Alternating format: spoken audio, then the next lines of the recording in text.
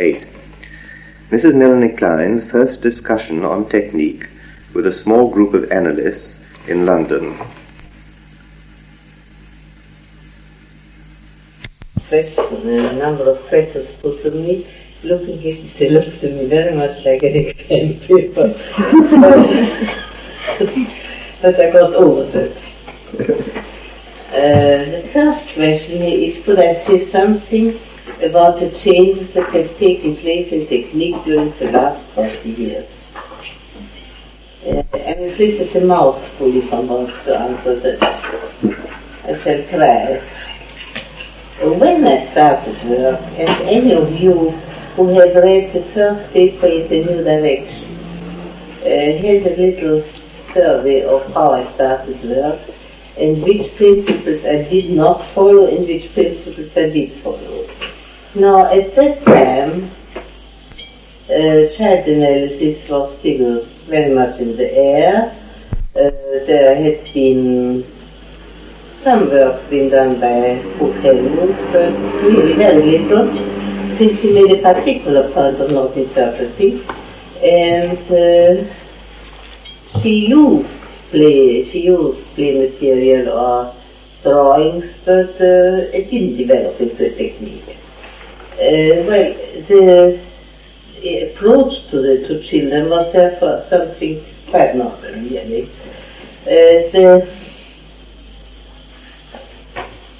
But there were some definite principles established. I would say against child analysis, more or less.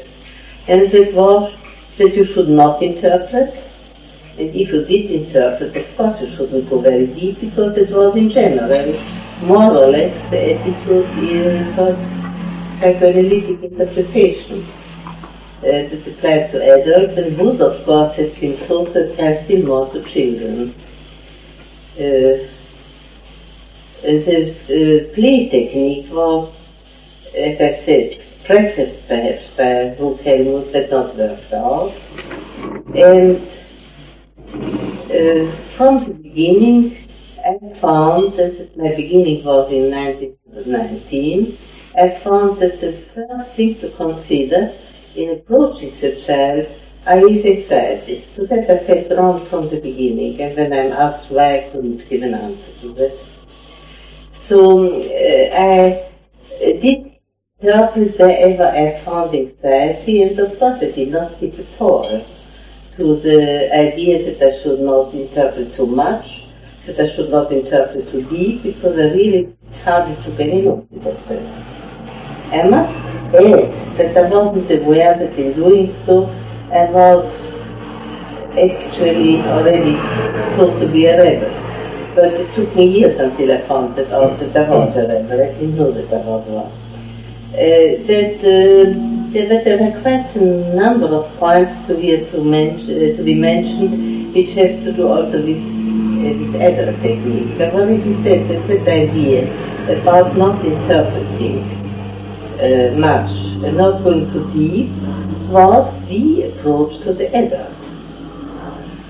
It is difficult to say where the concept of the classic technique came from, because there was such a thing in the air. Years and years afterwards, and I think even now, you might still hear about the classic technique. Well, I know of quite a distinguished analyst in Berlin who said at the time that sometimes months passed in which he wasn't saying a word. So that was definitely an attitude which I don't think was shared neither by Freud nor by Abraham. I have good reasons to think it wasn't shared by Freud either, and I definitely know it was not shared by Abraham. But if I compare the interpretations of today with the interpretations given even at the time by Abraham, there are much more interpretations given, and much more. What is most important is they go deeper. They establish the connections more with the unconscious. Well, of course today too we are first looking at whatever we can see consciously and start by that, but it is a very different thing, you know, in which we draw our conclusions from the transference situation, are thereby enabled really to go to the depths. The transference situation did not at the time play a very great role. It varied, of course, with analysts. I think it played a greater role with Abraham than with any of the others. But even then, it was in no way comparable to what we are doing now. We must not forget that this was the beginnings of technique, still in 1920, 21, and by the way, asked to speak about the last 40 years, well, that's nearly the same. That was technique only made its way. Anybody who has read case histories of Freud will see what interesting technique he used. But then one can also see by comparison how different it is from present-day technique. Transference was, of course, as we know, Freud's discovery, that it was not used in the way in which we would now go from what we see in the current situation to a deeper one, that is all altered. Therefore one could say the changes in technique are fundamental and really imply a different approach. The two things are interlinked. It is only when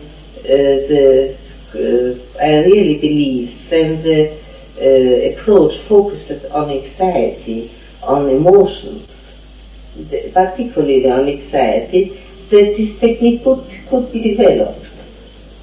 Now, it is well known to you that there are still very great differences of opinion, differences of technique nowadays, but I can only really speak of the one which I and a great number of my colleagues are using, and these imply that both the unconscious, that is a very important point, the unconscious and the transference situation are from the beginning much more considered.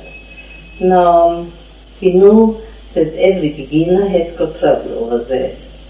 The question arises, what, when and how and should he interpret, not too much, not too little, should he already bring the unconscious in.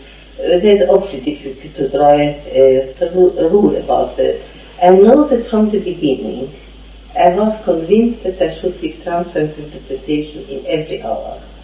And even looking back to my first efforts, I would say that I've always done that. Of course, I made my way by seeing that the effect.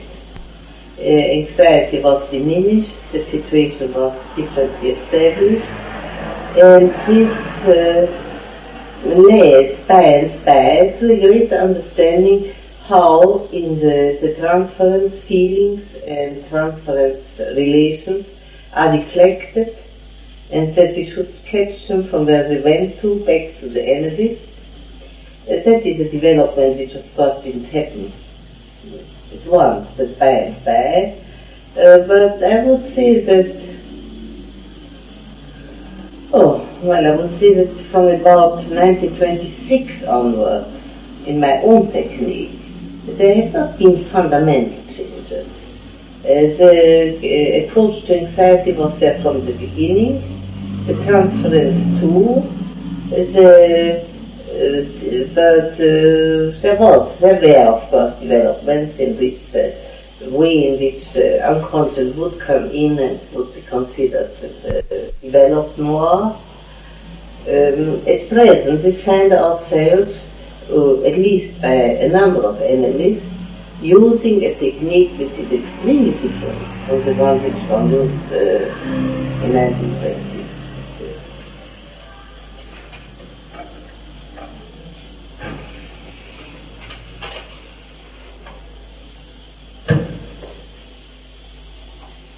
There is a good deal more one could say, one could go into many details, but then there is a danger that one talks about different types of techniques, and that is awfully difficult. because we know that of course technique is a very variable thing, variable each, I would say with each analyst, even with those who use the same principles. No, one can never be sure that two analysts would at the same moment have given the same interpretation. It is already a great deal to say that two analysts working on the same principles would probably have put in one session the same types or the same type, even the same interpretation, not necessarily in the same order.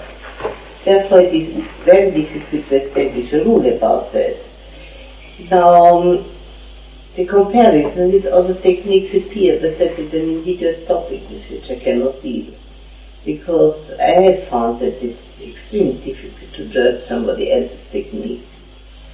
And some of the differences are well known to you. The emphasis on the unconscious, the emphasis on the transference are the distinguishing features, I would say.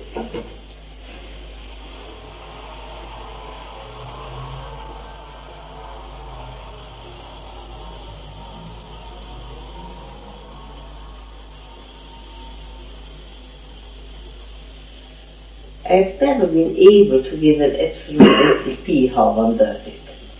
It's much easier to do that in supervision, because then one can, of course, judge what the colleague has done, what one thinks he could have improved on, and by a picture of the technique which one would use, develop.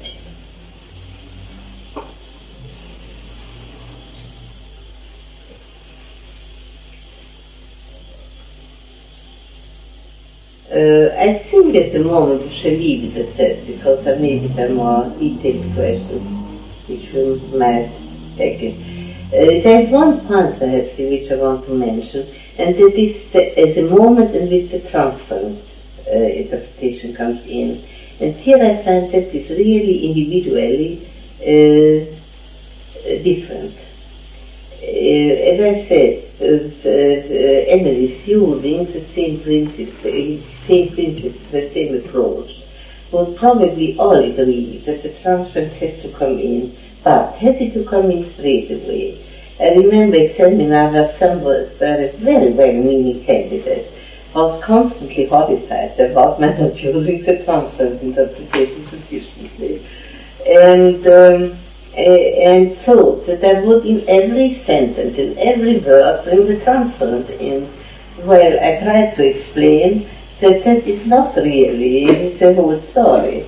So if we take even the beginning of an analysis, we would of course watch carefully how the transference comes in, but the patient might have a lot to tell us about his history, about his experience, about his present troubles, and that may happen at any time in the analysis.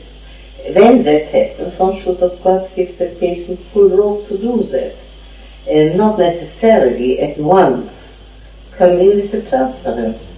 The moment in which it has to come in is therefore very difficult to say, and it's really a matter of contact between the patient and the analyst, or rather the analyst and the patient. When one feels now is the moment where it has to come in, then one has to give it. Now that is very, very general, but I don't really see how I could make it more specific. One can commit a great mistake by trying to at once to come with the transference if a patient is full of some troubles which he has just experienced, or some troubles which have been revived, which he wants to talk about what happened really in the past, what he suffered from. It would be a great mistake then not to give him the full possibility of expressing himself. One keeps at the back of one's mind all the time how that relates to the analyst. One also keeps at the back of one's mind what the unconscious meaning of all that is. But one has to choose the right moment to bring both these factors in. Can we interrupt us? Will it break your thought if we do? No, I have lost my thoughts about it anyhow. No. I'm really thinking of a special case. thinking too about supervising students, and I find myself quite frequently telling them that what in fact they are in the trance at that moment is the analyst. And I'm wondering, I'm really thinking at the same point as you are, that sometimes what the patient is really doing is showing one a situation then, and that in a way, if one tries to interpret something else in the transference, one is in fact breaking what is almost the transference then, that the patient is really treating you as an analyst and showing you a situation. And with these students, I find that they're inclined to say the patient's talking about their mother, to assume they are the patient's mother, when in fact it may be something quite different. I think I'd like to understand a bit better. But sometimes it seems very clear that the patient has quite a realistic appreciation of what the analyst in fact is, and what the analyst's role is. That there are times in fact when one isn't anybody else in the transference at all, but actually the analyst. And that the patient is using you as a kind of somebody to whom they bring their material. I would quite agree with that. I mean, if even, that is quite true, that particular patients are not so evil, particularly patients who are studying and want to learn, are also very much keeping in mind they are speaking to the analyst, and that this is the person who is going to understand them and to help them, and that they can either learn themselves or gain knowledge from. But that is true, and I think I would allow for that. But when they do that, what is the first time? Oh, quite. I'm thinking one does work from that back then, to what sort of a role do they put you in? But at the moment, I think I'm still following your point. You interrupt the patient. If you insist on saying you are the patient's mother or father or something like that. Yes, that is quite true. Because then he is probably very much involved with his troubles or experiences of the past and wants to report that, or even with some current experience. But you do keep in mind that when he turns to the analyst as a helpful person, because that is of course what you mean, I take it. If he turns as a helpful person, there is a prototype. Oh yes, the certain sorts of demands made and so on. Yes, that it's a helpful mother to whom he turns, or a helpful father. Are there any other questions about that? As in, see that it is speak one by one. I suggest that anyone wants to talk, they put their hand up, then I'll say their name, so we do get it.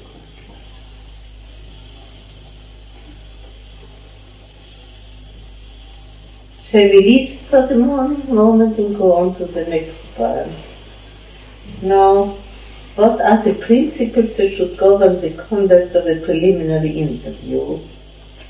That must depend on circumstances.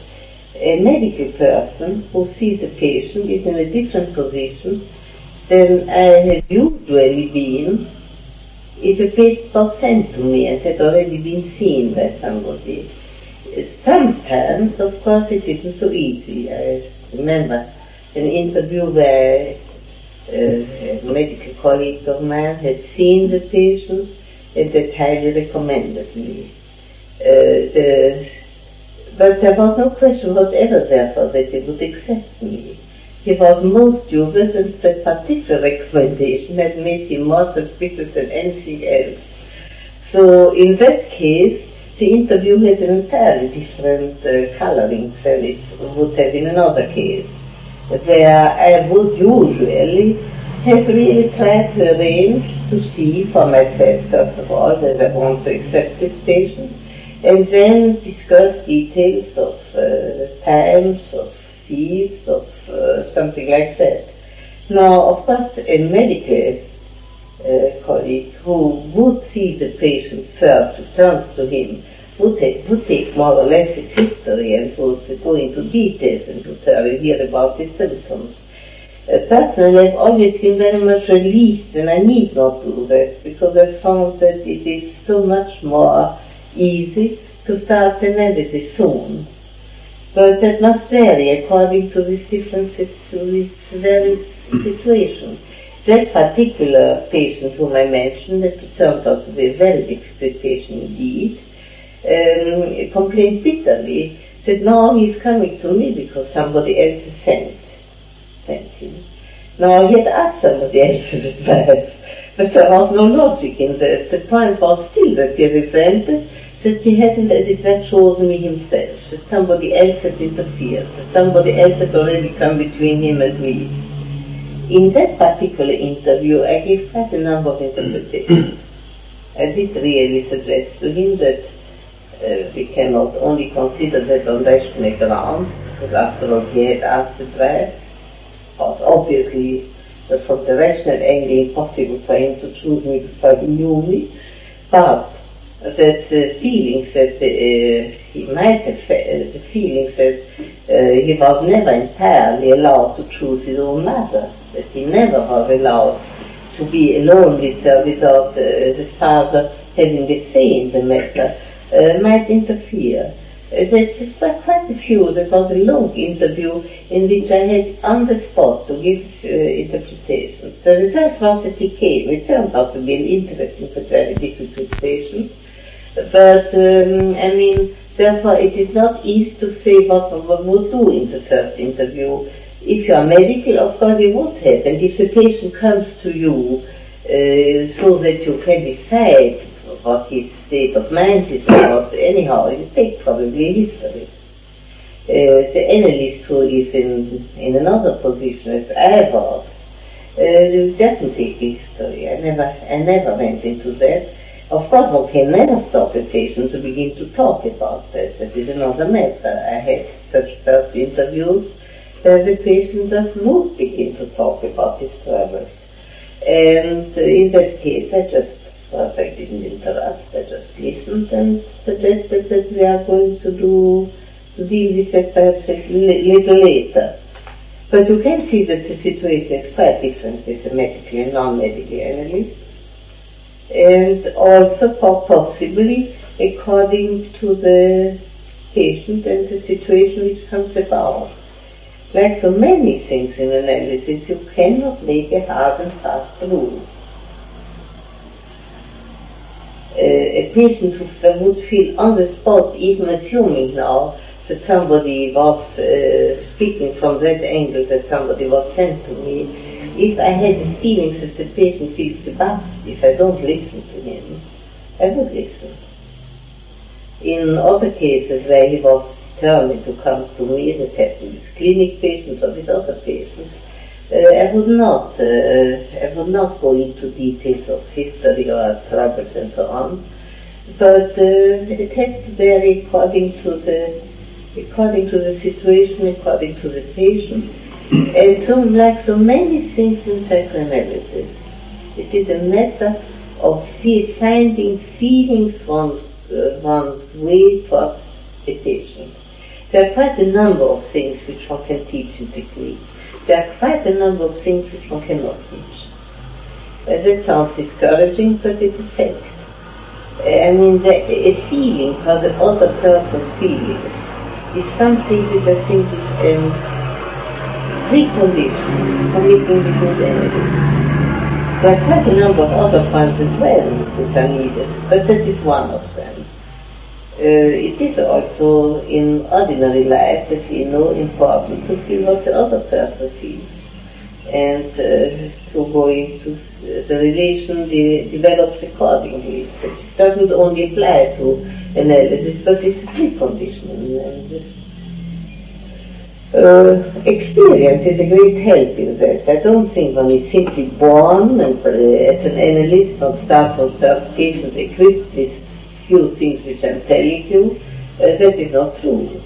But some of it is true, and that has a good deal to do with the prospect of helping somebody to become a good analyst or not. It isn't only technique we are teaching. There's quite a lot more which should come in, and if you really can help the analyst to find his way towards the patient's feelings, even when we come to that later on in the question of silences, then we have taught him a lot, because that too can be developed up to a point. But only up to a point, some of it has to be there.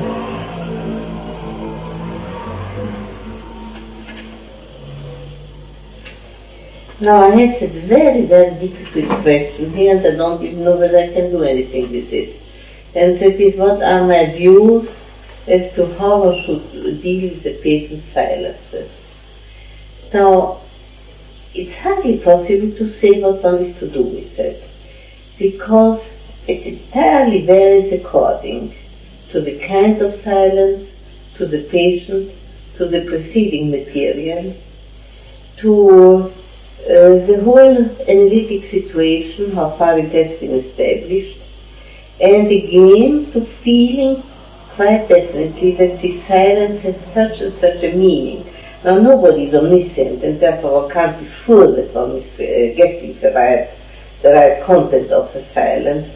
But if there are a few factors together which help one, as I said, the material of the preceding session, something which we know already about the patient's attitude, the whole situation in which the patient is in. I mean, all that is a help towards knowing, is that now a stubborn silence? Is that a silence by which he says, I don't want to have anything to do with you? Is that a silence into which despair enters? I know that whatever I shall say, I can never know myself, there's so much trouble in me. Is it despair that the analyst might never help him or her? You can already see that according to these various possibilities, there are various ways of dealing with that. Generally speaking, I don't think that one should get, the first thing, of course, is that the analyst shouldn't get too anxious when the patient is silent. It starts with that. The patient feels that at once, nor should he be resentful. I've heard this from a case long back in Berlin, that the patient wouldn't speak and the analyst would pick up a newspaper and read. Well, I can't advocate that. I mean, if the analyst gets cross and frustrated and annoyed because the patient, instead of explaining everything what he wants to hear, is silent, then the situation is already take it the wrong way. First of all, he should really try to understand why the patient is silent.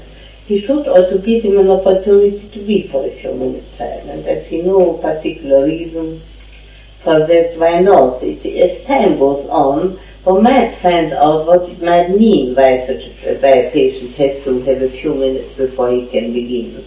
It varies, but sometimes there is something in the attitude of in the patient which makes it difficult for him to begin at all, and then we have already used that he might start a session with being silent for a few minutes. Now, according to whether this is a silence which I said is an expression of despair, an expression very important of distrust and of suspicion, according to interpretation would after some minutes go. I mean, sometimes one can solve the situation by the very simple question, what are you thinking?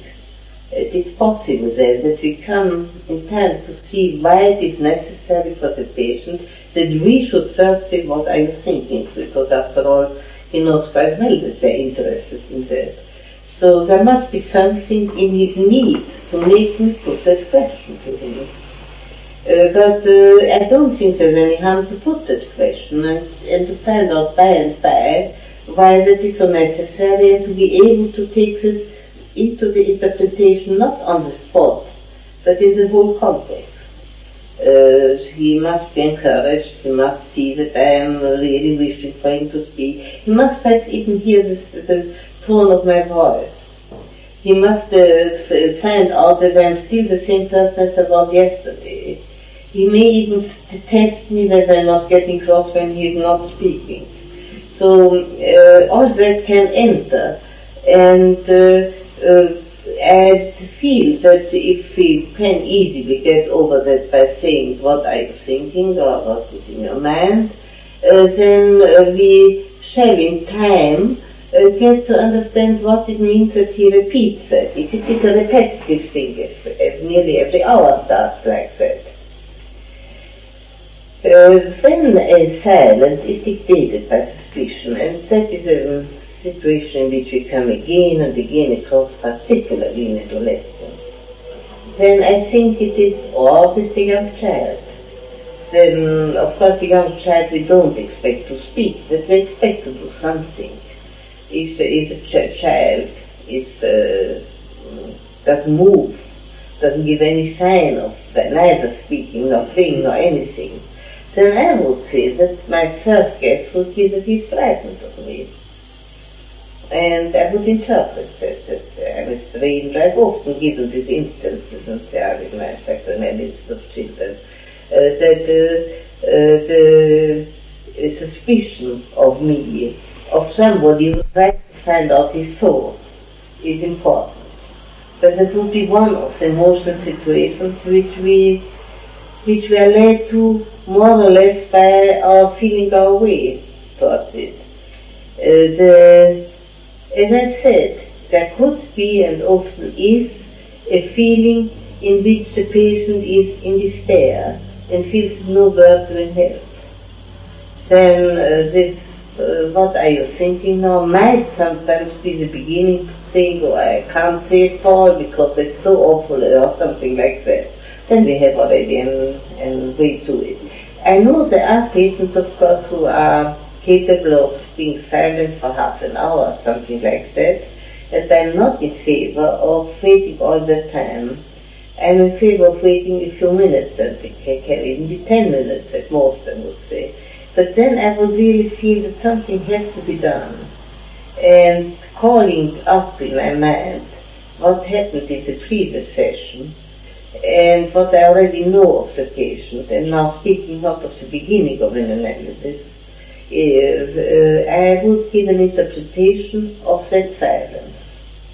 I find that very often we can really get the patient then to speak and become closer to what was on his mind. There are, of course, other silences, and I think that too is something which is of importance, and that is that feeling in which the patient is absolutely happy to lie on the couch, to be silent, and feels that now here is the place where at last I can lie quietly and need not speak, which is a very different attitude and a very different mood. In that case, we can soon see that what he's really repeating is a situation of, I would say, early happiness. A feeling that here I am, I'm understood, their words are not necessary, I can quite well do without them. Which again means another kind of interpretation than the ones which I suggested. The beginning of an analysis, I really think that it was rarely that one would go wrong by interpreting that it's difficult to begin because he might feel that it's unpleasant to divulge one's thoughts, that I'm after finding out his thoughts, and that may arouse suspicion in him, and may also be a situation which in the past he hated, but that very often is a bridge to a patient in the first session beginning to speak. But of course, as I said, it varies so very much. So I really don't know whether I've answered your question. I think you touched at one point on countertransference. I wonder how you would like to elaborate on countertransference as a guide to the understanding and interpretation of silences. In addition to what you're about putting me here? Really raising the specific point about silence. Yes, well, I think if I start with that, then I have altogether to say a little more about countertransference, which has been extremely the fashion in recent years. And at one occasion, I've been called countertransference. Now, it isn't so. You know, of course, that the patient is bound to certain feelings in the analyst, and that this is varies according to the patient's attitude, according to the patient.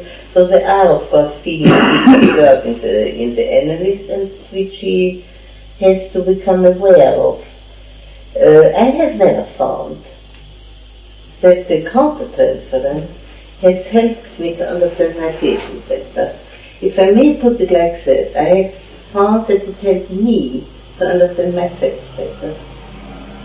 And that I thought is really, here I'm going back to old times. I remember very well that in Berlin it was a saying, if you feel like that about your patient, now go in a corner and think it carefully out what's wrong with you. Now that is up to point two.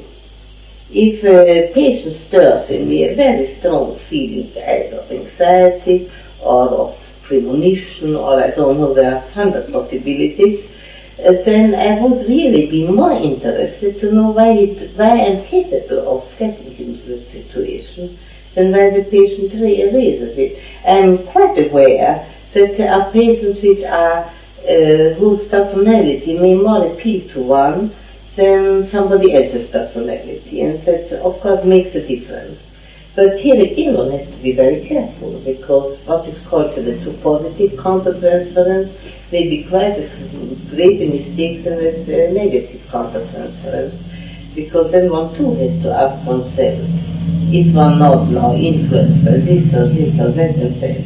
Now that looks like a very studious program which I'm saying here, but I think it happens voluntarily. It happens on the spot. At the moment where one feels that anxiety is stirred in one, I think probably again that is a matter of experience. One would on the spot really come to a conclusion what's going on in myself. Therefore I cannot really find, and have never found, the countertransference so unavoidable is to be a guide towards understanding the patient, because I cannot see the logic of that, because it obviously has to do with the state of mind of the analyst, whether he is less or more liable to be put out, to be annoyed, to be disappointed, to get anxious, to dislike somebody strongly, or to like somebody strongly. I mean, that has so much to do with the analyst that I really feel that my own experience, and that this goes back a very long time that I had felt that, is rather to find out within myself. When I made a mistake, I always did it because I hadn't enough got hold of myself, I would say. I'm not saying that I didn't make mistakes, of course I did make mistakes. But I was very much inclined to study those mistakes and to really find out what had led me to that mistake. And then I really found it was a difficulty in myself. Now, that seems too idealistic a situation, because one would say that a patient who will use every opportunity to criticize one, who obviously does grudge me any possibility of helping, so he has come to me to be helped, one would say is an annoying creature. But that is not really the attitude of the analyst towards him. I mean, you may say that I'm putting up here an ideal which one can't comply with. I still feel that if one can get hold of what is in oneself, which is raises the difficulty, one is on very much safer ground, and to transfer it that because the patient has certain resistance and that feeling, from that I draw easier my conclusion about the patient. And that I don't believe. I really think I draw my conclusions from what goes on in the patient by his material, by his emotions, by his moods, by what I see in the patient, and not what he raises in me.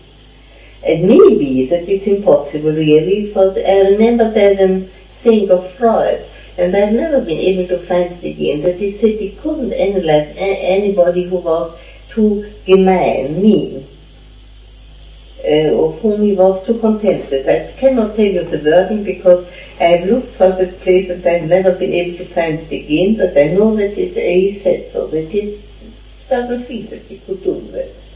Well, that could happen. In that case, I think one should better not analyze the patient.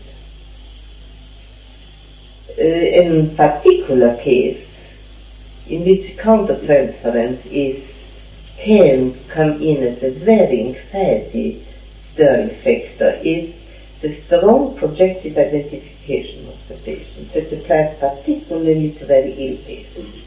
There one feels that they are pushing into one their whole depression, their whole anger, their whole envy, everything they've got, you know. Or, an alternative, there one feels that they are eating out of one what they can. Now, all that, of course, is part of the analytic situation. And whereas one has some feelings about it, I really feel that if one knows, it becomes clearer that now I feel that he pushes it into me. It depends on him if they can push it into me. I mean, there are two of us here. He pushes it into me, but I won't have it pushed into me. I'd rather consider what he's doing, and that is that he's pushing at that moment. It sounds all very perfectionistic, and I don't like that for putting it like that, because I know it needs a great deal of experience, patience, even tolerance, to come to that point, and nobody comes to it on the spot. But it's a matter of principle, and that is what I was replying to. What are the uses of countertransference in analysis? There are countertransferences unavoidable, but should be controlled, studied, and used by the analyst for his own benefit, I would say, and not for the benefit of the patient. I don't believe in that.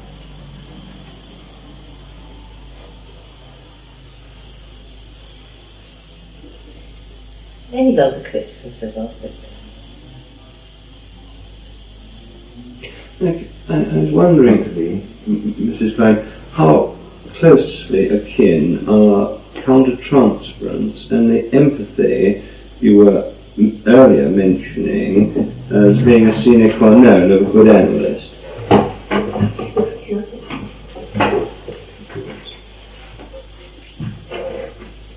There's a great deal in what you are saying now, because to be able, really, to accept that, and now I see very mean traits in the patient, I see that he's really out to get everything out of me what he can, that his attitude is really one, in which he gets out of people what he can, that turns away and people will perhaps malign them. We get such character difficulties in patients. And what I said of the me just said has a great deal to do with it, and that is empathy with the patient. I really do not believe that one can do good analytic work with a great deal of sympathy and tolerance and empathy with the patient.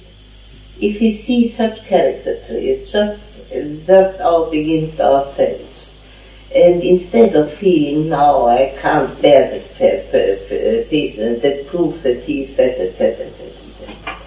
Now, instead of that, if you really feel, well, that is just what I want to study.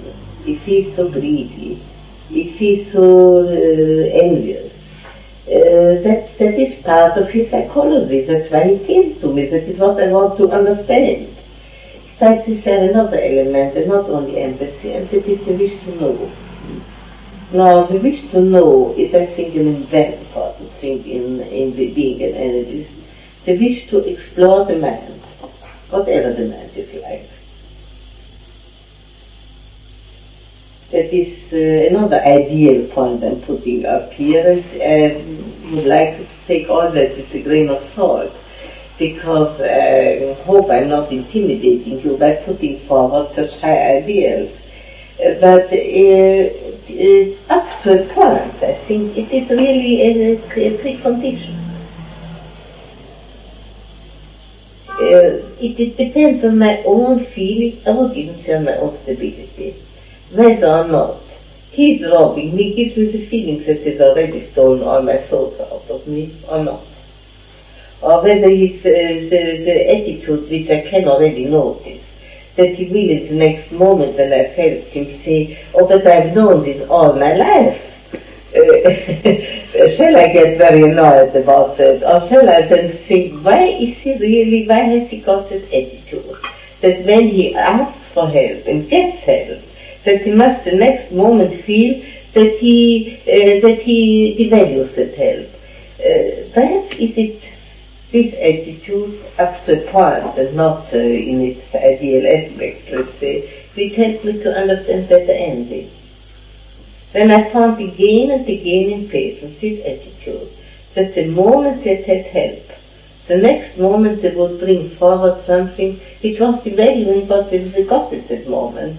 If I really would have drawn from my own feelings the conclusion that, I don't know really what conclusion, but I drew the conclusion from that is one character trait in that person, and that I want to understand more why he has developed such character traits.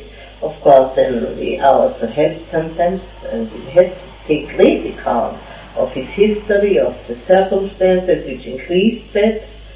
We have to understand that he cannot bear somebody superior to him, and that must have been a very important feature in childhood, that he couldn't bear those adults who always seemed to know better, that he couldn't bear that they were better sometimes than he was. All that is an interesting question for study. Now, that is far from that mirror business, which we know so well, which has so often been used. Again, I'm not quoting the word literally, that the analyst is a kind of mirror on which things are reflected, That is not true. The analyst is a study. If you only want to explore the mind, that is the question of empathy. If you really also have the feeling, the wish to help, it's amazing how much it adds to patience, tolerance, and the capacity to bear unpleasant things which happen. One of the unpleasant things is our failure. If we find that the session which was interpreted beautifully finishes with the patient leaving us with anxiety and denials, well, then we have a feeling of failure. And even then we must even bear that some patients altogether may be a failure, and they are. They are not always successful. And that is something too.